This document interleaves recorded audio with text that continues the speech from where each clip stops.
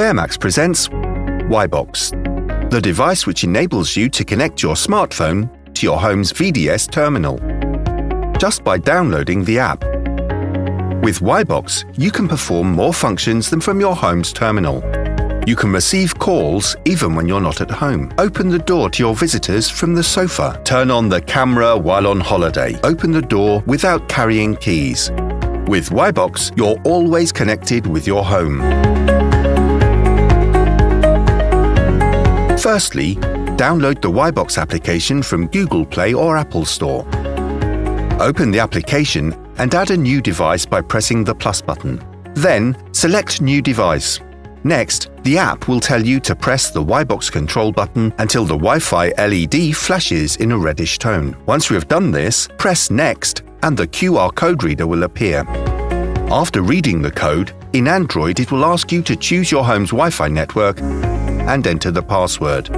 In Apple, you will have to enter your SSID and password. Once you have entered this information, press Next. The app will start a countdown to establish the connection with your network. Once connected, the application will ask you to name your device.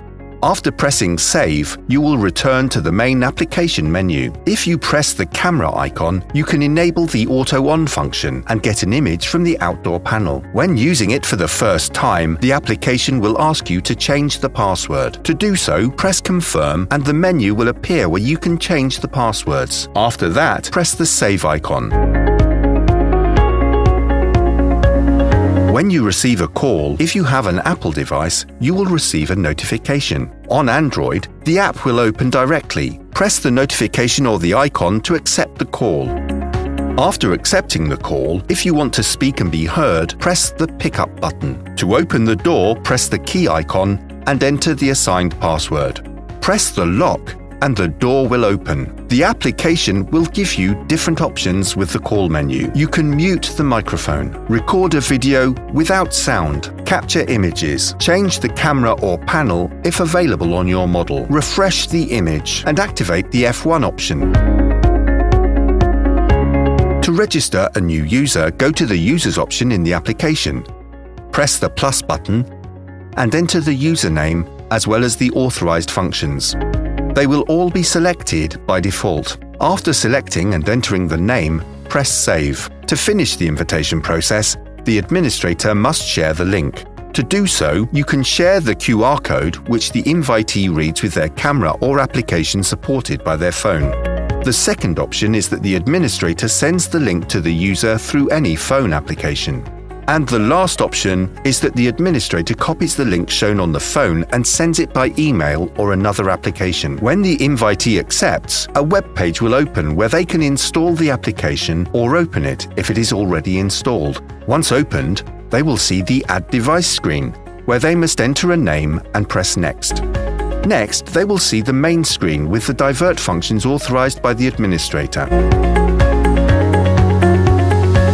In the main menu, there is a register which shows when there has been a call at your door. To access it, press the Events icon and the call log will appear. You will also find the gallery, where you can see images and videos of the people who have called at your door. Lastly, you have the Settings option. In this option, you can turn the application sound and vibration on or off, as well as exit the app. To check the different settings options, press the Home Settings option. The first option allows you to change the name of the device. You can change both the administrator password and the opening password. If you change either of these, you will have to enter the current password once and the new one twice. After this, press Save. In the display mode, you can select the video quality to reduce data usage. You can change your Wi-Fi network by accessing the Wi-Fi settings option, and from there, select the new network and enter the password. You can add more users. Also, you can change the activation time for F1 and enable or disable receiving calls, which will be enabled by default. You can update the firmware version. And finally, you can synchronize both the date and time of your device. Please contact us for more information.